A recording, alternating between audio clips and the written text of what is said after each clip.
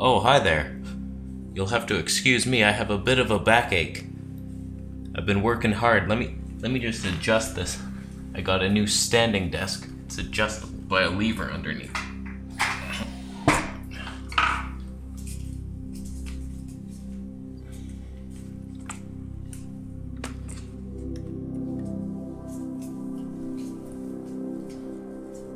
They sent me the child's version. Why'd I ask for the peewee size? That's on me. That's a mistake. That's a costly one. That hurts. The old wallet. If only there was a better desk. I wish. Unless I'm cheesy. Just deal with it. That's your problem. So we got ourselves a standing desk. This is Bamboo Boy. He's a glorious long beast. This is the longest desk I've ever had. So today we review it, the Smartdesk 2 from Autonomous. This is probably the best bang for buck for the features you're getting, Smartdesk wise. This thing is more smarter than I am. Well, that's obvious. I still make the decisions around here. I buy the toilet paper. One time he ordered it, so what?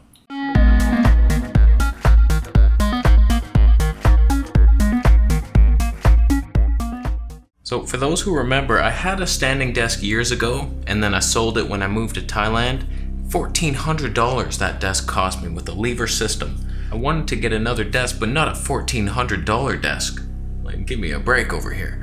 So I was watching a Gerald Undone video. He reviews camera tech and stuff, and this guy thoroughly investigates everything. He compares things like the best HDMI cables. He'll compare 20 of them, like which one works from 20 feet. Like, he's thorough. And he recommended this desk. He was like, for the price, this is the cheapest desk and it's solid. And I was like, so I looked into it. I emailed them. Would they send me one to review it? They said no. So full disclosure, they did send me this for review, but that doesn't mean it's a piece of trash and I'm just gonna promote anything. Like, this is the one I wanted. This is the one I would have bought. I would have bought this, I promise you. If they didn't respond to that email, you suckers. You sent me the desk, I would have bought it. Oh, you lost. The other desk I told you guys about a couple weeks ago was a bit cheaper. It's a good desk, but it doesn't have the features this has, like automatic preset adjustment abilities. How the cords doing?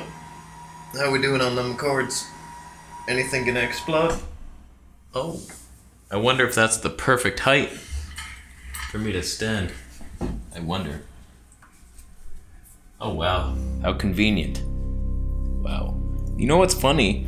I set this at a certain height, and now I think I grew taller from using this desk. Do standing desks make you taller? It's proven by science. I just grew about half an inch. I'm 6'9". So I've been using this thing for a couple weeks and my upper back pain has lessened so much, it's barely even there. I really gotta stab in there, and then I'm questioning, like, am I just stabbing into my spine and hurting it? All I know is sitting down too long, no matter how good your chair is too much pressure on the spine. Humans were never meant to have that position. You can't see any of that. I was doing a whole dance down here. God damn it. But sitting puts all the pressure on your spine and it compacts your anus. If you're having trouble moving the old bells, it's because you're holding it in with a chair. You're just plugging it up there, you butt plug asshole. So there's a certain freedom that comes with once you raise this up. It's like, oh, this is new. You get things done. You're more productive. Proven. There was a study. 6 people had work to do. The ones that were sitting down all died. Now don't go kidding yourself thinking, oh, I just stand all day now. 0 problems. Like, humans aren't meant to stand either. We're meant to walk. The ideal solution would be getting that treadmill underneath. Then you're walking, like Dr. Greger.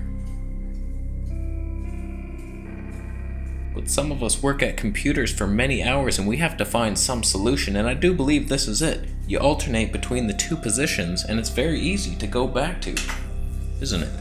How you doing? By the time you've sat in your chair, you're ready to work again. So about the desk, I got the bamboo finish. They have other ones that are slightly cheaper. Oak, black, white, walnut, and white oak. $3.79 American for those ones. I bumped it up to $4.29 on the bamboo version. I thought that's natural. Sure, the bamboo slats are probably glued together with a formaldehyde-based glue that I'm breathing in as we speak, but that's fine. Give yourself a challenge. Can you get rid of it faster than it comes in? I bet I can. Honestly, I stopped caring. I was gonna build this toxin-free home, and it's so hard to get the things you want all so toxin-free. I do my best, but I bought some polyester curtains the other day. It's like, what? There's no cotton ones. If you want to sew yourself and do all this stuff, then doors are open for you. But back in the real world, where we don't know much, you buy yourself a bamboo desk and you breathe to tell about it. It feels like a solid desk even up here. What's the maximum height? That's gonna hit the microphone.